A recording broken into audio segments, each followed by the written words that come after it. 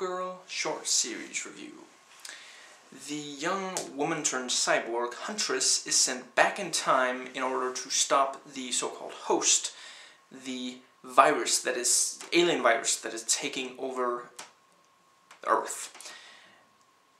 She arrives at slightly the wrong time, so her mission is bigger than she had anticipated. This is 10 episodes of roughly 3 minutes each, so basically half an hour viewing, including credits.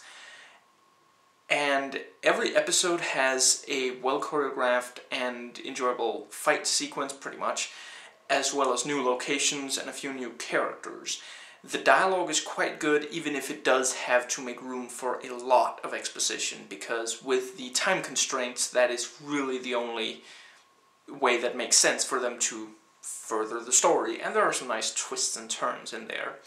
This is very much an homage to 80s and 90s sci-fi action flicks, and it really works out as such. There are a lot of nice little references, and it's quite enjoyable, even if it is not necessarily entirely flawlessly produced. There are some issues with lighting, and the filming is not always entirely compelling, but Ed Glazer has learned a lot since making this.